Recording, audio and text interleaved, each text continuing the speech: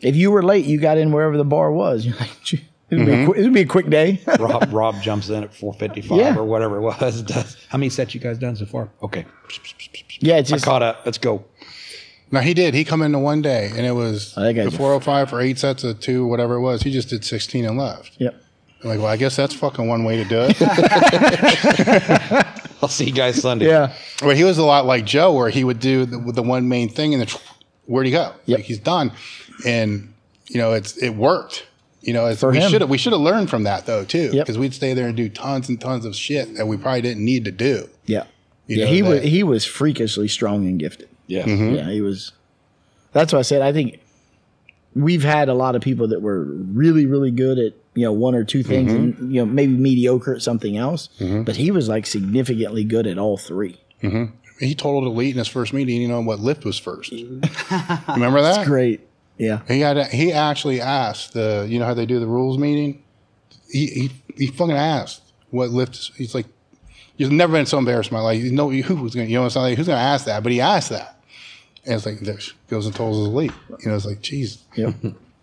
And that was probably after maybe 8 weeks of training with us or something. I don't know how long he was there before he did his first meet. But he was strong when he came through the door, but he got like top level strong quick. Yeah. In my weight class. In your weight class. Another fucking bust in the head. You're busting your balls to get better. Then boom, like, whoa, fuck, Then Stafford, boom, like, son of a bitch, this sucks. Yep. And you're just doing all you can do. The other thing, though, with what you're saying is with the group aspect is I learned the best squat cues from him and Chuck. Those two, because we're always watching that. Yes, we're fucking with people, giving them shit, but if something's off, it'd be, listen, do this. It was always the bench from you. It's like, look, man, your wrist is fucked, do this.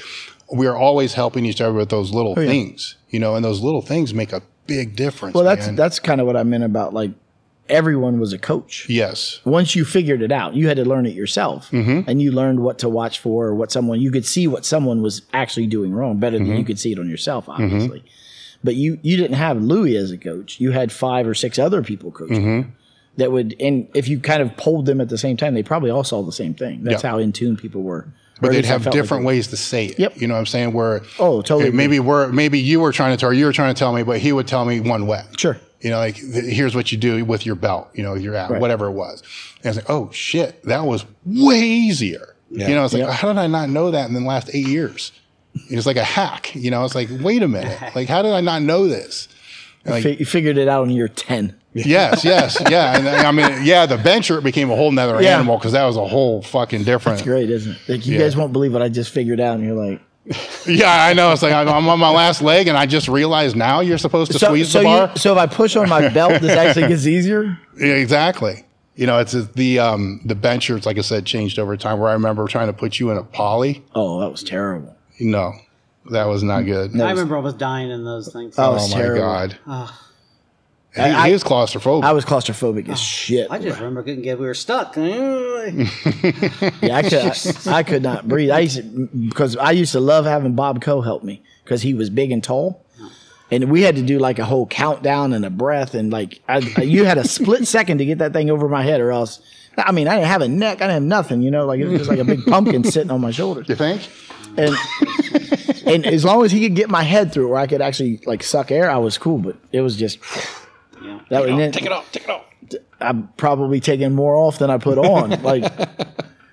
And then when they finally got that whole open back shirt, I was like, okay, this is the ticket. Like, it wasn't about the shirt being better for me. It was about, I don't have to like worry about my head going through this thing. That was kind of crazy if you think, because I remember when Vanessa's shirt blew out at that one meet, and she benched a big PR. Yep.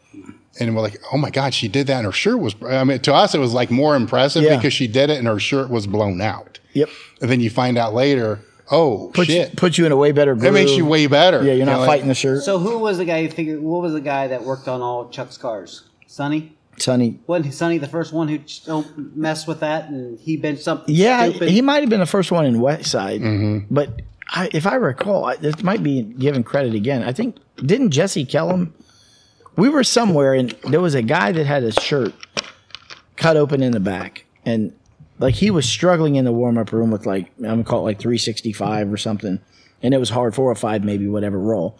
and goes out and benches like over 600 pounds. Yeah. And I don't remember who it was, but it's like, how did that just happen? Like, then you started seeing people get, some decent carryovers from. I never got those huge carryovers. Well, it's because I think what I figured out was like my last meet, 198, I tried like 635, but I couldn't get a touch chest. It went up like burp.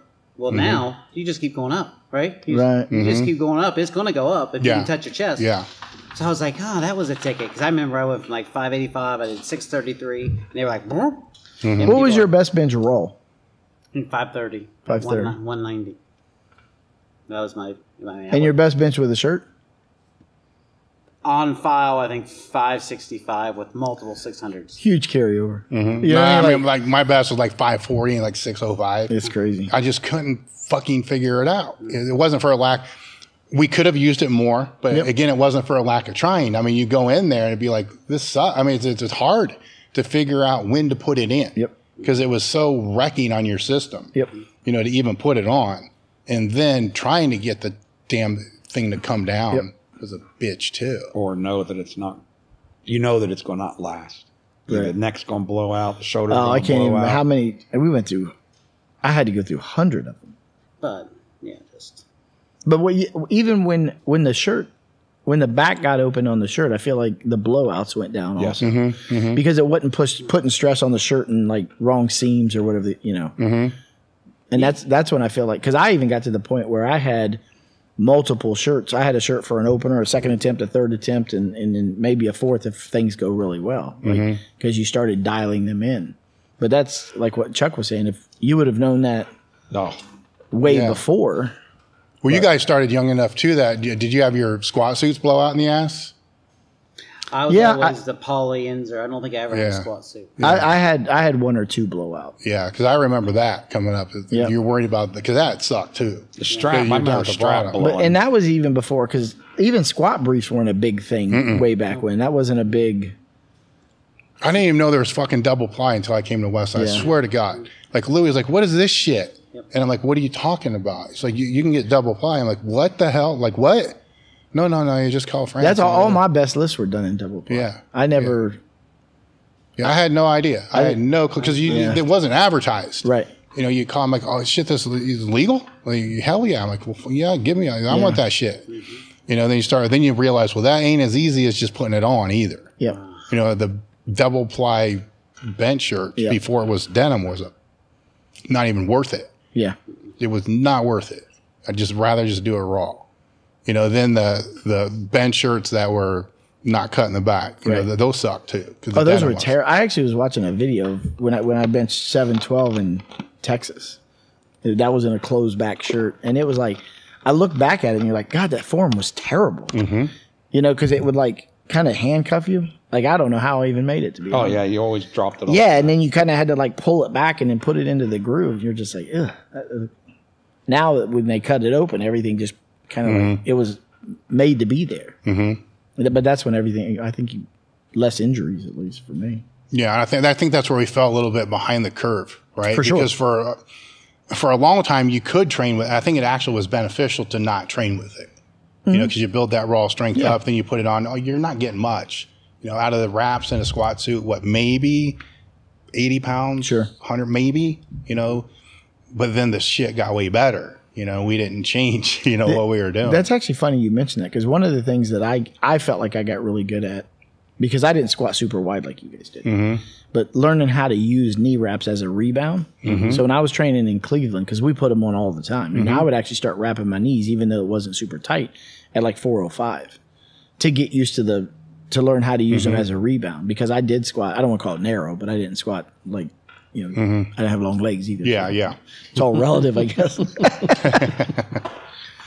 The equipment was a huge thing, though. I think that's why I'm not involved anymore, but that's why like the sport to me today is it's not what we did as powerlifting. It's different. It's just totally different. And it's fine. Yeah. But that's why I don't think you can compare a today number versus a, 2000 number. Yeah. Man, I was only out of the sport 5 years, and at the best time, my best, I think I was 8 in the nation in my weight class. And when I came back, that number dropped down to like 30, 40 something, and it was like, all the squats were in the high 9s and the benches were close to the 7s. And And the deadlift always stayed in the low 7s, mid 7s, that type of thing. But yeah, that total whip way down. And of course, at that point in time, the bench shirts changed. Sure. You got the canvas suits, you know. Of course, there was still nothing for the deadlifts. Yeah. Other than just because that's more of a raw strength lift.